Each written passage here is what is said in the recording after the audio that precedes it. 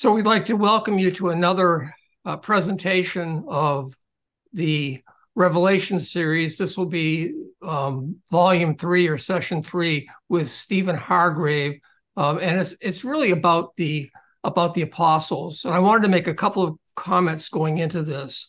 It's really a general critique of the errors that we're finding in the videos. It should be noted that in viewing or reviewing these premier teachings, that these documents are really the center of COGR beliefs, and there is no proof in them that there are Gentile apostles who will rule during the end times. No proof that the book of Revelation is about the COGR. No proof that Ray Tinsman is an angel or that the seventh trumpet ministry is even a thing. All of their teachings are based on speculation and not truth. The Bible has become a prop to support a fanciful narrative. If a person read scripture apart from their speculative teaching, no one would ever come to the conclusions that they present as being the truth. So with that, we're going to go ahead and begin to look at a presentation that Steve gave. And during this presentation, it is really exaltation of apostles. It's little more than the idea that there is something special about the 12 that are located in Greensville, Ohio, or in their churches. And Steve will in one place say that, oh no, we're talking about the original apostles, but then he immediately changes tune and admits that he is referring to all of them, all of the Gentile apostles. Verse 7, but we speak the wisdom of God in a mystery, even the hidden wisdom, which God ordained, listen, before the world unto our glory.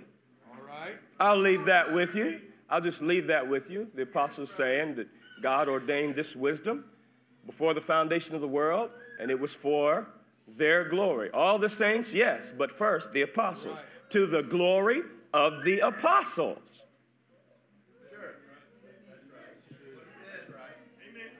I should read it again in case someone babbles along and talks about how this is incorrect. We'll read it again. Verse 7. This is going to get better, although to me this is already good. But it's unfair to you because I already know what I'm going to say. Verse 7. But we speak the wisdom of God in a mystery. I have to stop. Paul's preaching, the apostles' preaching, was preaching inside of a mystery. Yes, sir. Even the hidden wisdom, which God ordained before the world unto our glory. Now that's either talking about the apostles or the saints and the apostles. And if it's talking about the saints and the apostles, it's talking about the apostles first because apostles are first. Mm-hmm. That's fair. Is that all right? Yes, sir. All right. So what do we think about that? Overall, and it's maybe a commentary on the entire message, one thing that I thought was interesting hearing it, ostensibly it's about replacement theology sort of, and the fullness of the Gentiles and salvation of Israel and things like that. But it is always interesting to hear them because from the overflow of the heart, the mouth speaks. And everything that I hear coming out of there lately is about apostolic authority. It's about shoring up their own personal, it's a very small group of people that we're talking about. Their hold over people and their control over the keys of the kingdom. And I think that's the thrust of that clip. Taking a scripture, adding in the apostles in there, and taking a thing like, well, apostles first, a phrase from a different scripture, and just applying it, sort of claiming preeminence for apostles it would work on any doctrine, on any blessing. Mm-hmm. And I agree with you, Ben. In my experience, the short time I was there, any opportunity they can take to elevate themselves, such as using the scripture of the apostles first, they really take that opportunity to exert their authority and just make sure everybody knows that the apostles are first. It has a quite a strong hold over the congregation, unfortunately. It's interesting to me that he takes a point, and that is when you read the word us, for instance, who does it apply to? And he then kind of plays with it, and he says, well, it could be all the saints, or it could be the apostles, but it's going to be the apostles first. And by the time he gets done kneading it and shaping it, you get the opinion that it is the apostles who are the ones who have the Spirit. It is the apostles who have the Word of God. It is the apostles who are really on top of this. And that's somewhat deceptive. If you take the passage itself and you read the commentaries about it, it turns out that most of the commentators, by a vast majority, I might add, understand that the audience was the entire Christian church, Corinthian church. And the language, there's nothing that makes it exclusive to only be the apostles. Paul gives no sense that there's an apostolic ranking. And nowhere does he say that the wisdom and the glory is limited to the apostles. So the argument is a tad deceptive. It really is it's the believers who share in this glory. And of course, in this slide we're looking at, he rejects that and says, oh, well, in case anybody's babbling along about something different. Well, that is just kind of an intimidation tactic to keep people from responding to it. Doesn't work that way. So it's primarily all believers. The apostles are first. That's interesting. What does it mean that the apostles are first? So he's taking that from the scripture, right, that says he set the members in place, first apostles. Yeah, first apostles and prophets, then teachers. And yeah. Commentary-wise, there are two ways that it's viewed. One is that there is indeed a hierarchy, and the apostles are first in preeminence. The other is that it's functional, because when Paul went out, or when the apostles went out, they went into an area and they taught and they expanded the church, and then the prophets and the teachers came in and then built upon the foundation that had been established. So there can be a functional understanding of that, and that makes more sense to me. Commentaries do see it both ways, but what you don't ever see in the scripture at any point is the apostles standing up and saying, I am first and you will toe the line. It is always a cooperative, almost a love relationship between the apostles and the churches that they are serving. You never see the kind of arrogance or narcissism that you see exhibited when Stephen gets up and says, we are first. That is foreign to scripture, and it should be a huge red flag. Yeah. There's little doubt historically that the apostles was an authoritative position. Do you all agree with that? I mean, if you look at absolutely, and they were leaders in the church, they absolutely decided doctrines. Paul definitely sometimes leans on some sort of authority that he claims to get directly from Jesus Christ, to have some kind of an authoritative position. But I do think that there are a lot of scriptures that bear on what you're saying, Lee, like not to take the best seat at a feast, not to lord it over God's heritage. And Paul, I think, was a good example of that. And that's quite distasteful in their preaching lately, is that there really is a kind of a hierarchy with people that are on top. And the people on top deserve certain amounts of respect. Not just that, not just here, but they have, in fact, frankly, a different kind of salvation, perhaps. there's an interesting interweaving here, even in this phrase, apostles are first, because again, ostensibly the thrust of the sermon rotates around to the Jew first and then to the Gentile, which is the same turn of phrase, to the Jew first.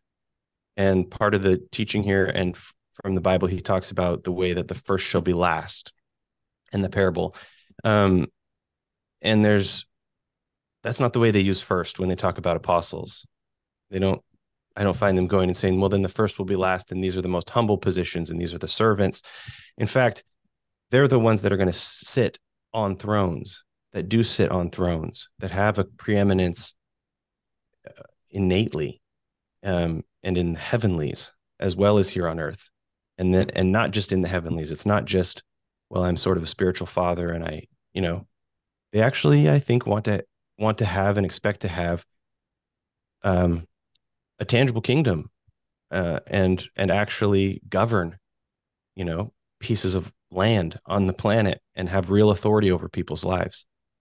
Oh, yeah, absolutely. All of that is a little bit ironic because if you hear the words of Jesus talked about the fact that to be great, I mean, you have to be the servant of all. Right. And you don't see much servanting taking place there. What you see is dominion and power and coercion of people. It's a huge red flag. Yeah, and a frankly uncomfortable pathological acceptance of that position. I've been in that group. I was a leader in that group in my locality. I was basically the top dog, patriarch, and felt that feeling and the temptation to power, and the admiration of the saints and stuff. And found myself, I found just in my personality that I didn't get off on that, if you'll excuse the phrase. And some people do. And it's this kind of power is attractive to those kinds of people, and it's corrupting. And I think that's the influence Absolutely. that I've seen working over the last few years in this group. Yeah. And I see the same thing, Ben. And certainly they do not see themselves as serving the people. It's more like a dictatorship. And when you speak about the apostles having authority, the real apostles during Jesus' time, they weren't dictators over their followers. And the Church of God, you can't even go on a trip without asking them permission. Mm-hmm. You can't miss a meeting without letting them know why you're going to miss the meeting, Mm-hmm. and if that's an acceptable reason to them for you to not be present. Yeah. One of the great turning points in the history of religion, I mean, was this New Testament idea, which is what Paul's driving at in my reading of it, is the democratization of the Holy Ghost. It's not something that lives in a building, something that lives inside of all of us. It's something that's poured out on the entire congregation that everyone has direct access to, that, there's one mediator. That's maybe even one too many, could be argued, in the sense that there shouldn't be a priestly caste and someone who is interpreting scripture for the individuals. Everyone has the divine spark. Everyone has access to that.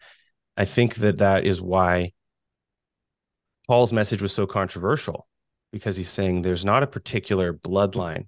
There's not particular special people. But the amazing thing, the amazing mystery that he is describing, that he is so excited about, is the fact that he's not the God of the Jews only, but of the Gentiles as well. And he's not the God of Ray only, but of me as well. And everyone's got the same divinity, and God's no respecter of persons. This is an interesting section. The apostles are prophets hearing from God. God hath revealed the things that he hath prepared for those that love him unto the apostles. God has revealed to the apostles. If you want to hear from God, you got to talk to the apostles. Now, the interesting part of that is that God did indeed reveal to the apostles that mystery, because they were the only place that mystery could have come from and been given to the population at large, but not in the sense that Stephen is talking about. there was a mystery, and that mystery was Jesus Christ, who came and died for us on the cross in order that we might have eternal life, that Satan would be defeated and that we would move from death to life. That was the mystery. The mystery is already out there. I can find that mystery by going to Scripture, and the Holy Spirit will guide me in my efforts to get there. So it's strange to me that we have that you have an apostle, a leader of a group of people who in theory is the wisest of the group, the wisest of that assembly, making statements that are so clearly out of line with Scripture. It's bizarre to me. They're out of line with Scripture, but their followers, and we've had this discussion before, Lee, many of them, but I'm not sure if you encountered this at all or not, but the congregation in Elmer, most of them come from a Mennonite background. So they're Low German speaking people. They just recently published Bibles in Low German language because it was not a written language before. It really still isn't now. So that most of them cannot read their Low German Bible. They cannot read the English Bible. So all they have is the messages that the COGI are putting out on their Gospel Trumpet app. So they don't really go to Scripture to see what it says. They're relying on what they're hearing from Ray Tinsman and the other apostles. Yeah, I didn't find that kind of illiteracy, but that's certainly danger. And even for literate people, there's a really deep programming, and you hear it constantly. It's what they're reinforcing with all of this, that your own worldly wisdom, your own, he calls it bootleg theology, and he has all of these. There's a constant juxtaposition between when my mouth is moving, the truth is coming out. When your brain is working, it's faulty. You don't have the direct line to God. These things are revealed. That's why he adds under the apostles. Yes. And these things. And he's wanting to make sure that he's the porter at the door of truth, and that you're only getting in with his leave. And that's, again, not what the Scripture teaches. The Bereans, they were more noble than the rest because they went and they checked to see if the things that Paul was saying were true. It's one of the most dangerous things that can happen in religion is when people turn their own thinking faculties, even their own mystical experiences off, and subordinate that to someone else who inevitably is going to want to control them. I've told Ray, even if you're a benevolent leader and will only ever do the saints well and things are all in order, the next guy or the guy after him is going to walk into this system of defenseless victims. And this kind of power, as I said, is attractive to those kinds of manipulators. I know Stephen Hargrave had said that the apostles' job was to be have the cutting edge understanding. Of course, God will reveal that to them. And that our responsibility was just to understand it and believe it. And that if we didn't understand what he was saying, it wasn't the apostles' job to help us to understand. He was basically saying, this is what I'm saying. This is the truth that's being revealed to me. If you don't understand it, too bad, believe it anyway. All you need to do is pay, pray, and obey. Yes. Yes. that is about it. And if you were to grant that these truly were God's apostles, and if you were to grant that they were hearing from God, what choice would you have but to simply go, oh, yes, sir, and accept everything they said at face value? I mean, 50 years ago, I was associated with a group that was very similar to this, and it doesn't go anywhere good. It can't. There's an embarrassing, self-defeating demonstration of this constantly if you participate there for a while. Anecdotally, in my own experience, I got in trouble a couple times for sharing things or thinking things, believing things that Brother Danny didn't like.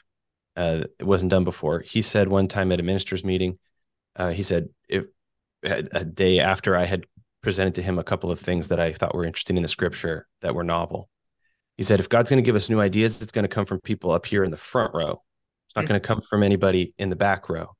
And I remember me and a couple of the brothers I could name looking at each other in the back row like, that's our cue to shut up, you know? Yeah.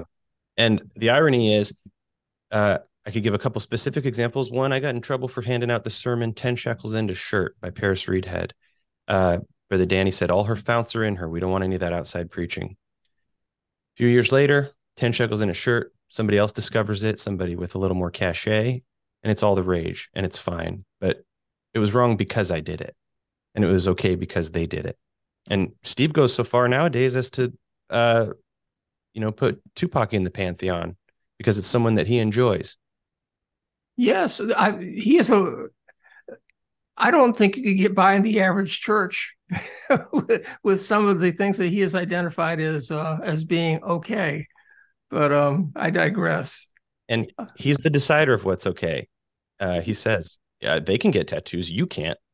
Yeah. I can innovate on this outfit and put a African scarf on. I can decide which music to listen to. You can't, because you're a child and I'm your parent. And I realized one day I'm an adult and I don't need a mom.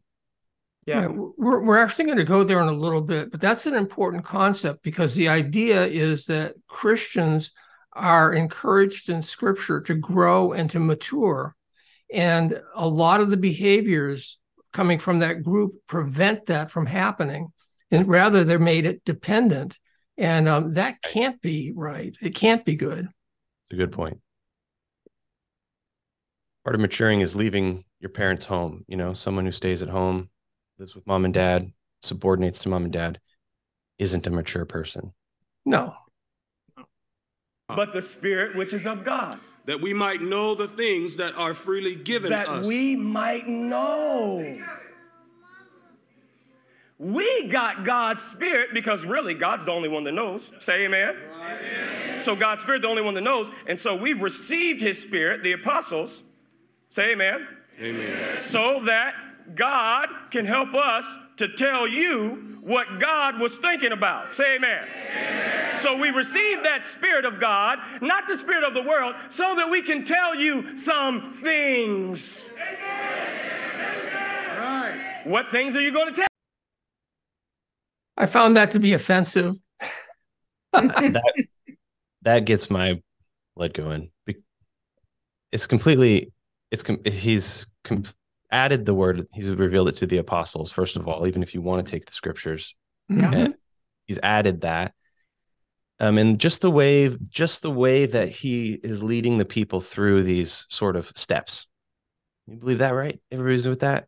Give me some verbals. You're just watching the crowd be led astray. It's a good example. And because the apostles have the Spirit, we're to assume that nobody else does, which is really kind of an interesting thing. So they are going to tell us things. And if I were to think about it for a moment, I'd say, the mystery has been revealed. That's what the original apostles did. They shared that mystery with us. You don't have much to tell me anymore. Not that it's going to be new and novel, at least. And who has God's Spirit? I've got a list of things here. Believers in Christ from Ephesians, those baptized with the Spirit from Acts, born-again Christians from John, children of God from Romans, all believers from Romans. All those people have the Spirit.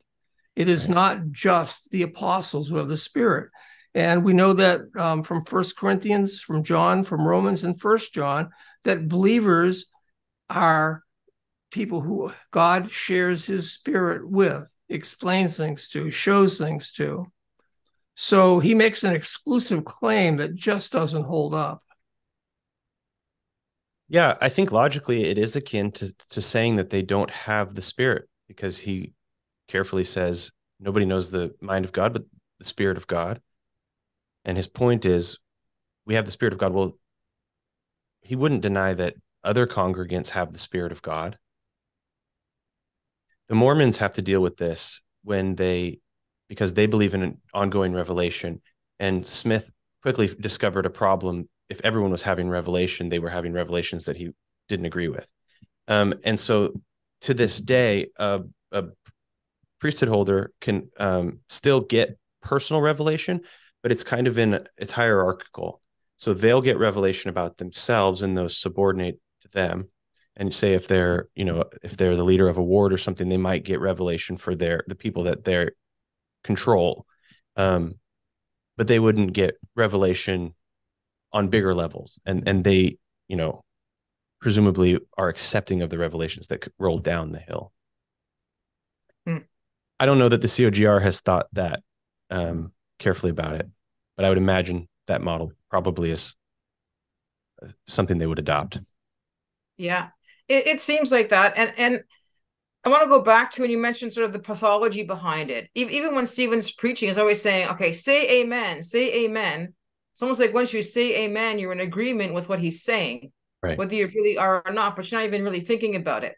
You're just sort of being indoctrinated at that point and then agreeing with it. But it's a sales trick. Yes. And many of their apostles, if you want to call them that, I've heard a few of them say that you don't have a personal relationship with the Lord. Right. So when you're doing your personal devotions, you don't have a personal relationship. And when you think that the Lord is working with you or speaking to you when you're reading through scripture, that's not really what's happening there. You just think that's what's happening. Yeah. I mean, he says, why did God tell us these things? So that we could tell you what God has to say. Yeah. And, it's fishy when a lot of what God has to say is about me giving you my money. Yes. And me obeying your cultural whims, dressing like you tell me to, listening to music you allow. Yep. Indeed. You listen to so much of this, and I try to go in with an open heart. I enjoy preaching and getting things, and I don't mind who the messenger is. And sometimes I do listen to COG, and there's good stuff in there occasionally. It's fairly rare lately. But I don't hear that. The preaching is no longer as much as it felt like when I was there. I'm getting good stuff for my life, how to treat my family, how to improve my soul, how to be better, how to be more at peace. So much of what is preached is about apostolic primacy. It's gross. Yes, and I found the same thing. I know I shared with you, Ben, that I joined the COGR about 2 years ago. And it wasn't because of the political preaching at the time, but there certainly was a lot of political preaching in Elmer. And when that sort of died down, well, actually, when the borders opened between Canada and the US, the apostles from Greenville were now coming to Elmer. And the page really turned then. And all they were preaching about was revelation and how they found themselves in prophecy, how the Lord told them that they are sitting on thrones, messianic seats here. And it really just sort of started to revolve around them as being apostles first. That was stressed meeting after meeting after meeting. Almost made me ill when they would say, we're going to turn to Revelation chapter. It's like, oh, not again. It was just the same thing over and over and over and over. Just drilled into you. And the focus of it has really, the aperture has gotten smaller and smaller. The chart behind them, when I learned it was largely about the church as a whole and the church age and stuff. And increasingly it's about 12 apostles. All the scriptures become about apostles. And that's really about the three. And those are really contained in the one guy. Yes. And that's innovative from when Brother Danny was there. He never, I felt, put himself in such a place that it was his personal being that was important in the way that I get the vibe from Bray and Steve, that it's that persons that God is honoring and that are important to the movement and to the world. Mhm.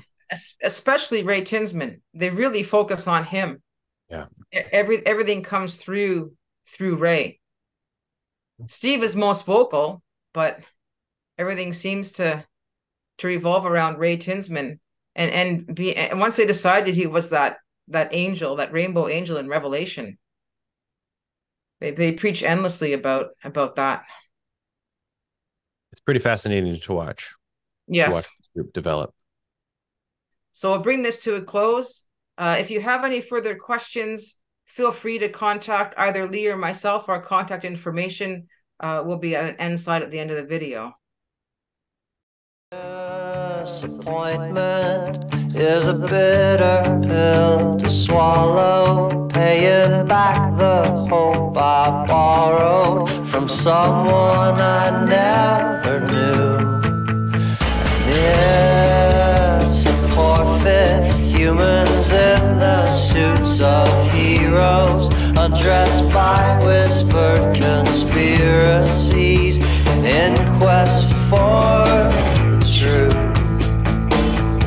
But if the truth is what you're looking for, you don't get to choose the answers anymore. So tell me, do you really still believe that the truth will set you free?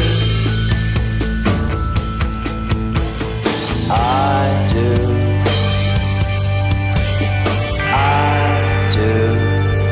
Someday, well, if the truth